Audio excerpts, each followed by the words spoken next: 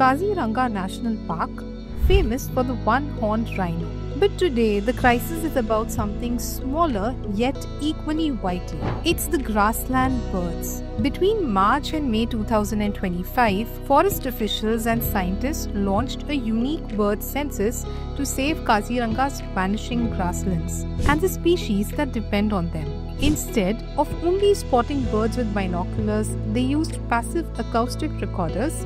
6 devices recorded calls for 3 days across 29 locations, and an AI software, BirdNet, identified even the most elusive species. The survey focused on 10 priority species, including the critically endangered Bengal Florican, Finn's weaver, and Black-breasted Parrotbill. In total, 43 species were recorded, with 1 critically endangered, 2 endangered, and 6 vulnerable. A major discovery was a breeding colony of over 85 Finn's weaver nest, giving scientists rare insight into their nesting habits. But here's the crisis. Kaziranga's grasslands have shrunk by 70% in past 40 years due to overgrazing, cultivation, and natural succession into forest. Climate change adds to the pressure, threatening species like the Bengal Florican. Grassland birds are like the BMI of ecosystems. Their health shows the health of habitat.